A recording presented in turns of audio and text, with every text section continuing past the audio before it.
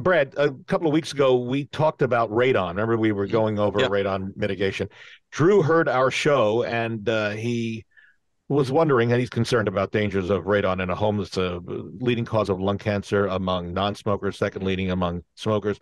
But Drew wants to know, so how does radon occur, and where does it actually Yeah. come from? He's looking for more nuts and bolts. Okay, so radon is actually breakdown of a uranium gas, and it's a material that is in the rock that we are sitting on. There's two types. We have permeable rock in this area, and we have impermeable.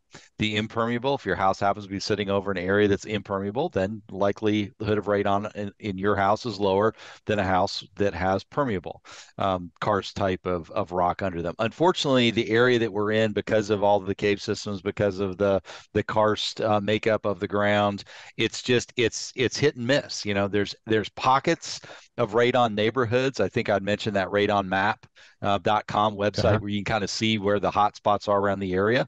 But there are pockets, like if you look at Norton Commons, most of the builders there just build a passive radon system into the home. It's set up from the time that they build it. They test it once the house is complete.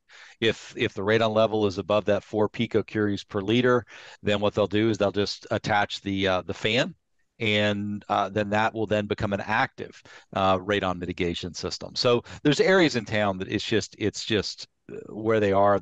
Nearly every home has it, and then there's other areas of town that are less likely. So you got to kind of look at your neighbors, see whether or not they've got those big white pipes sticking out the side of their house going up to the roof line, and you'll have a rough idea of what's going on in your neighborhood. But yeah, it's a radioactive gas Yep. that's from the breakdown of uranium.